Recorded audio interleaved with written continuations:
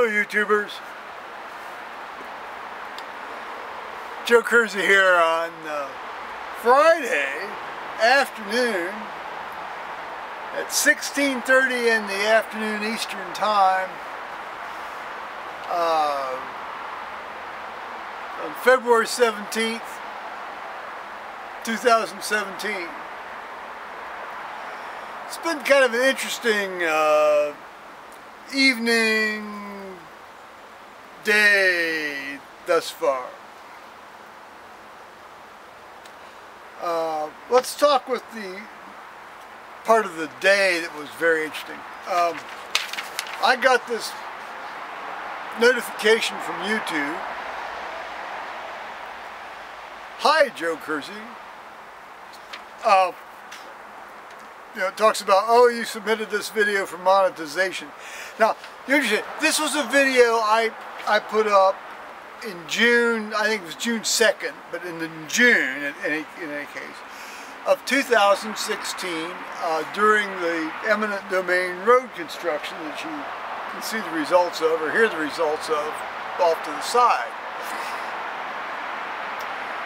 We did not approve your video for monetization because the content in your video may not be advertiser friendly. Well, I thought, well, hell, I didn't think I was swearing that much back in June of 2016, but maybe I was. So I went back and I thought you'd see this, I'd find this video laced with swearing here and swearing there, and maybe making some lewd innuendos about sexual things, etc., etc. No! Not one swear word, not one sexual reference, not one double entendre. The name of the video is Abutments and Rocks and Taxes on the Move. Well, this was when they were shifting the traffic over from the newly traffic over to the newly constructed roadway from the old roadway in order to tear out the old roadway. And then I just gotten some, tax information about my property, real estate taxes. And the abutments are just the, the barriers that they shift around. No swearing, no sex. May not be advertiser friendly. Well, hell, maybe advertiser friendly means they want to have swearing and sex.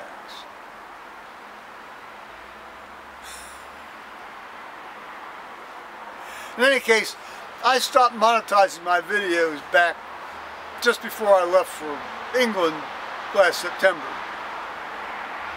So, okay,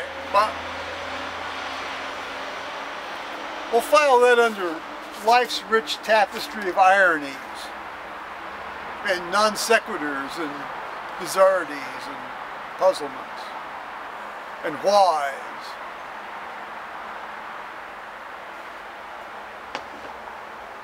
Now, yesterday I got an alumni magazine from my medical school alumni association, or, well, not from the medical school alumni association per se, but just from the part of the Ohio State University Alumni Association that deals with medical school thing. And much to my surprise, on one full page of this thing, there was an entreaty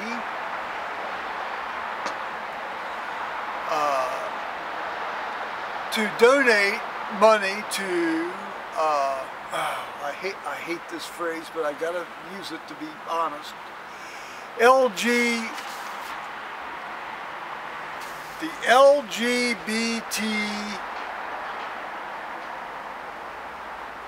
the LGBT Leadership Scholarship Fund in Medicine. Well, that covers a lot of waterfront. Basically, it means they're offering scholarships for gay medical students. Yeah, they might be LBT too.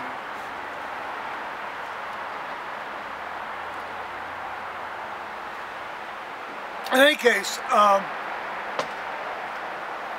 was surprised. I thought, well, I'd like to donate to that.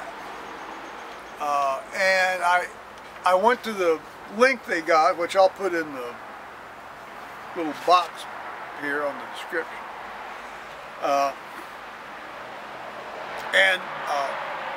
I got in there immediately, and then I wanted to look around, and then of course I couldn't get back to that original thing.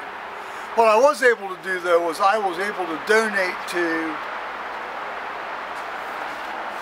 the College of Agriculture Scholarship Fund, the Agriculture Alumni Society Scholarship, in memory of my dad, Joe S. Kersey, who graduated from Ohio State College of Agriculture in 1932.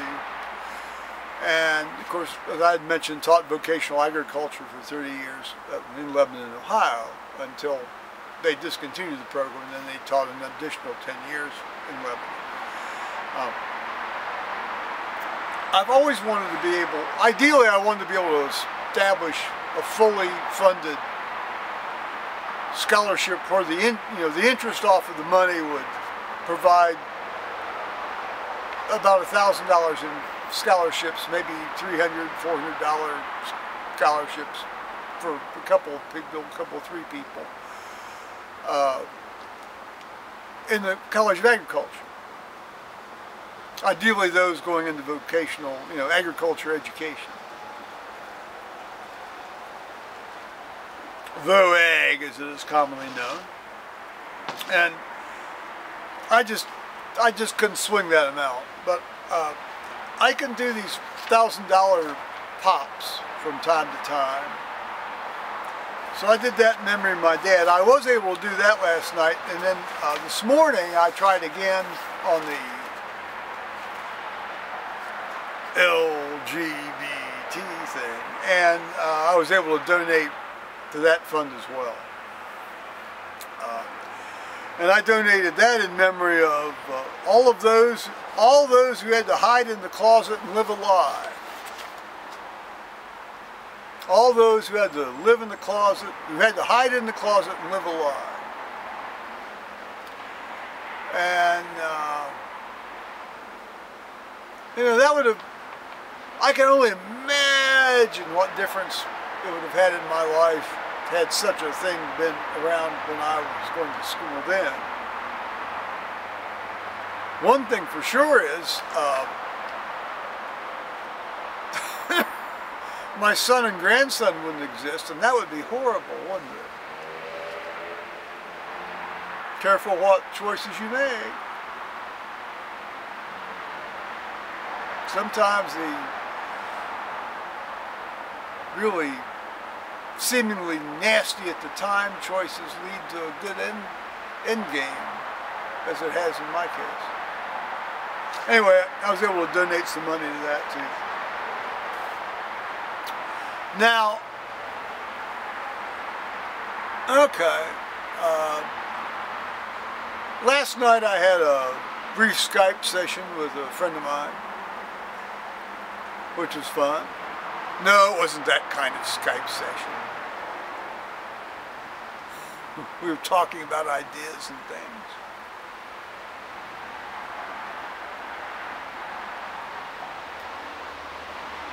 But today is so wonderful. You got, look, it's almost 60. In some places it is 60.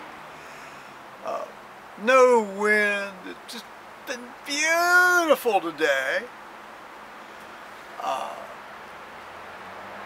And it's going to stay that way. It looks like through Tuesday here. So we're getting another, at least, better part of 3 days of this. So it'll be great.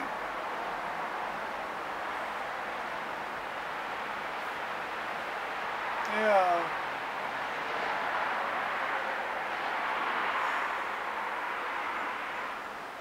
So last night I stayed up and after this Skype thing, I got looking around on actual television.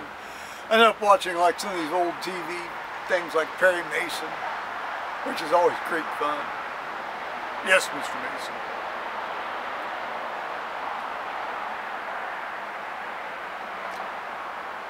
And I'm still, I can still feel myself sort of going through this whole process of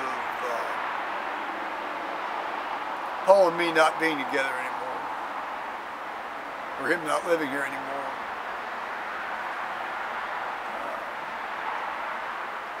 Just like when the dog died, you know, my body will tell me when that's over.